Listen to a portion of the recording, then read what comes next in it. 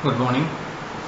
The topic is evaluation of mutants in M1, capital M1, M2 and M3 generations.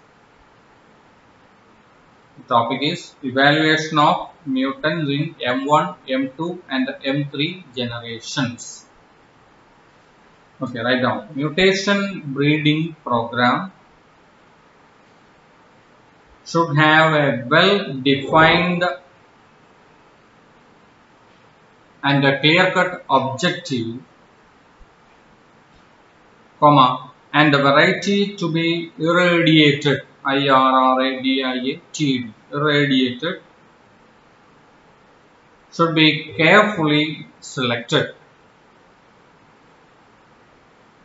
First up, next one. Seeds, pollen grains, buds or cuttings may be used for mutagen treatments. First up, next one. Seeds are more commonly treated due to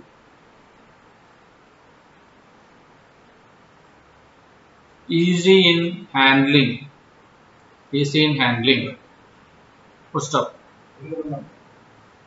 Next one. The subsequent handling of the treated population in M2 generation, M capital, and the later generations depends upon the mode of reproduction of the crop species. First up, next sentence. Moreover, the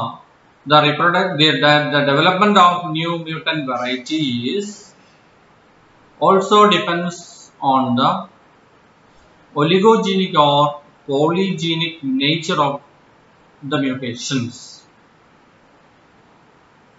First up, but it requires nearly 9 to 10 generations in bracket years, close the bracket, in developing a mutant variety. Thank you.